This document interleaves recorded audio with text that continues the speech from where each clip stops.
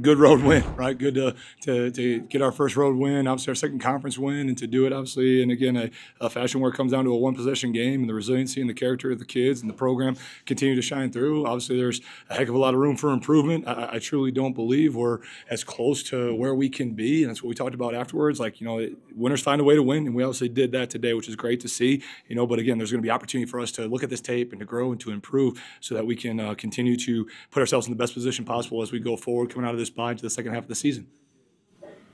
Coach, you've obviously been around football a long time. Can you explain how your offense could, looking really lethargic for 3 quarters and then is just explosive and does everything that needs to happen in order to get the victory in the fourth?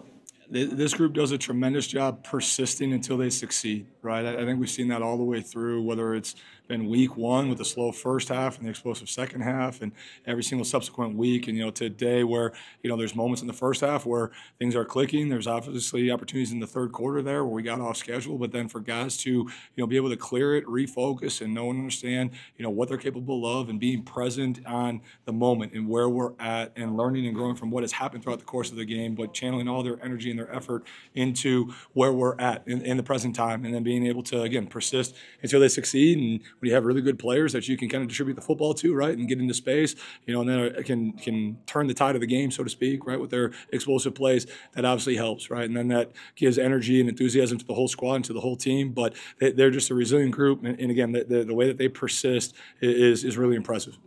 Jordan Napier, we were just talking to him. Obviously had a big drive. Yeah. He's a guy, every time he touches the ball, something electric can happen. Yeah. How is he progressing, and what do you see from him, and how he fits into this offense? Yeah, I think his overall competitive maturity and how he has shown up each and every single day in the building, really for, I would say the past month, there's been a noticeable change, and it's a testament to, his approach, his increased level of focus, and obviously knowing and understanding, the impact that he can have on the game, right? And part of that maturity is learning and growing from a guy who's got a ton of experience in Polk that he's, a complementary piece to right now. But as they continue to go, we know that we have 2 dynamic speed slots there that can change the game, and obviously had impactful plays throughout the whole course of the game. But I just love his growth. I love his maturity, and like the team individually, he's a young man that is just scratching the surface, and excited that we have him for obviously not only this season but for many, many years to come. And so we got to do a great job obviously pouring into him and building that relationship and keeping him at home. Could you go through the you guys are down by 7? Yeah. And that plays that Andre's mentioning. What was that call on third down? What was Danny's progressions, and then to eventually be able to go there and Napier doesn't make the play? Yeah. Special.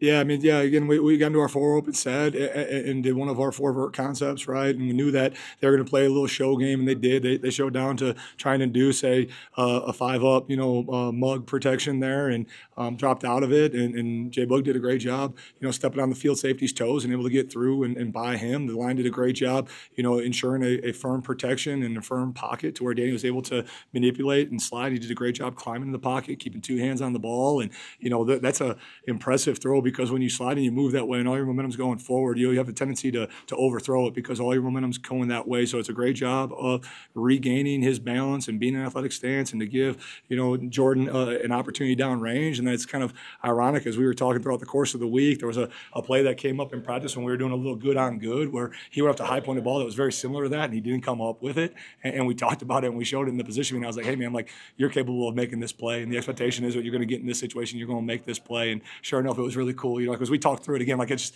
again, one small piece that happens behind the scenes. But when we talk about how the guys show up and they're leaning into the coaching and they're starving to get better and they're humble enough to learn.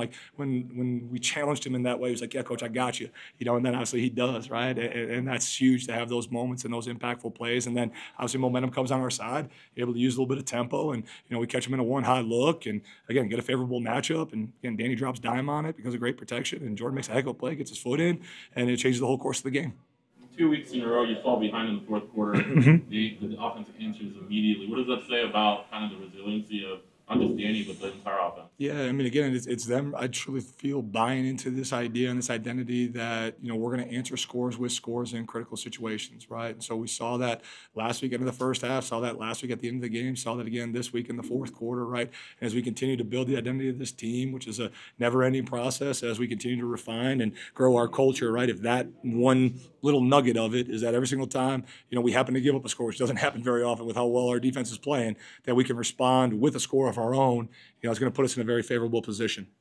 And how was it? I mean, obviously we talk about the defense and how hard they were to score, but they also gave you guys points while the offense was figuring it out, getting it going, and getting the opportunity to be resilient. It was because of what the guys on defense did. And how huge was that first quarter? Yeah, it's crucial, right? I mean, not only obviously the pick six by EB, but then the interception by Chris to set us up in a very positive field position, right? That we got to do a better job of capitalizing on. You get those sorts of sudden change, and you get the ball in the +10. Like, we got to go get touchdowns on that, and not just settle for field goals, right? So obviously those turnovers are huge, right? And being on the plus side of the turnover margin again and getting points off of that, it is another way, obviously, to play some incredible complementary football as we continue to refine and build our identity offensively. But Coach Schmidt and the defense have done a great job being opportunistic and really changing the course of the game. And again, anytime you can get points defensively or on special teams, obviously increases your percentage to win, and we were able to take advantage of that today. You've said throughout that Marcus Cooper is at his best in the fourth. He backed you up because he really was able to produce things late. Sure. I mean, what did you see from Cooper in that fourth quarter? Again, he's a resilient young man that has a great competitive spirit, right? He doesn't get frustrated. He doesn't waver. He understands what's going on and the nuances of the game, and that we're going to continue to persist. We're going to continue to be successful. We're going to find the creases. We're going to find the lanes, and that we know that we're going to be committed to the run game as well. That we want to be balanced in that regard. We obviously got to be more consistent in that area, and we'll continue to refine that as we go. But again, like, he keeps showing up. And he's a guy that, again, as you give him a little bit more, as it gets to crunch time, he's going to find a way to be successful. Was there some in-helmet communication issues in the second half? There was a couple of moments. There was a couple of moments where I got a little bit of choppy, but I mean, nothing that obviously impacted a whole lot of anything. And then we asked Jordan and Kylo if the elevation played a factor. They said no. Anybody have any issues with that? No, I mean, we were all good. I thought our sports medicine, and strength and conditioning staff did an unbelievable job at the beginning of the week. Lots been made about it. Again, we talked to some people who are a heck of a lot smarter than me, put a protocol in place. Our guys bought into that protocol, and that's what we were able to control, and we poured our attention into that and came out and found a way to get a win today. Co-players, Ryan Henderson, I mean, what did you see from Ryan? It seemed like he had maybe almost a statless game all the way up until the very end, but he was consistent, and then he was able to make those plays down the stretch. Yeah, I mean, there was things that don't show up in the stat sheet right throughout the course of the game, but he's having an impact, right? He's getting pressures, he's getting hurries, he's being disruptive, and then again, because he's willing to persist, he's willing to keep showing up, he's willing to, again, just have that resilient focus and that resilient and relentless effort, then again, he's able to have those opportunities where he's able to get paid because of that, right? And then get, the game, declaring sack there at the end, which is great to see. But, all those guys have done a great job up front of, whether it shows up in the stat sheet or not, of doing their part and impacting the game in a very positive way.